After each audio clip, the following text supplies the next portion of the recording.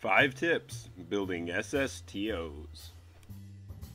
Number 1. Building spaceplanes. It is imperative that you understand the relationship between your center of mass and center of lift throughout different levels of fuel. Be mindful that your aircraft will be tugged in the direction of the blue arrow, and how that might affect your aircraft's stability. Check the description for a link to my 5 tips building spaceplanes for more general airplane construction tips. And always remember to start small and scale your ideas up to larger aircraft. Number 2. The Shift key. While in the spaceplane hangar, hold down Shift, and while you scroll your mouse wheel, you'll pan up and down. You can also hold down Shift and right-click to pan around the room. These buttons can be useful getting into nooks and crannies and attaching struts. If you need to move your spacecraft, holding down Shift while you click any part will let you move it around the room. This can be useful, not having to hunt down your root or starting part to move your vehicle.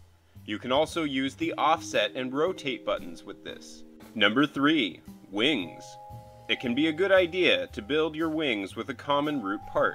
While this isn't always necessary, it will help you later being able to fine-tune your center of lift easily with the offset button. Number 4. Landing tests. Scale up from small hops off the runway. Observe how your aircraft handles and add struts to eliminate flopping. Wing tanks and landing gear should be reinforced with struts to give you stability when you're landing.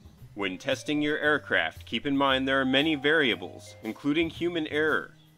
You should always do your test many times, and be sure and check the F3 log for details as to what happened first. Checking the log will let you know in what order parts failed, and can really help cut down your trial and error time with new designs. Remember to repeat these tests with low levels of fuel, because when your aircraft comes back from space, it will be mostly drained. Number 5. Trimming weight.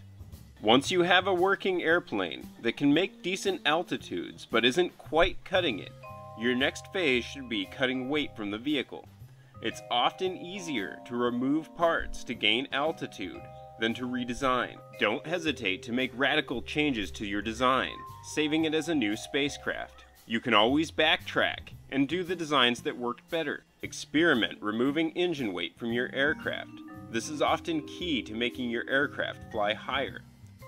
Experiment removing fuel tanks and engines, any extra weight, and be sure to save your vehicle so you can backtrack if your ideas don't work out. Thanks for watching, and join me next time for 5 tips flying SSTO.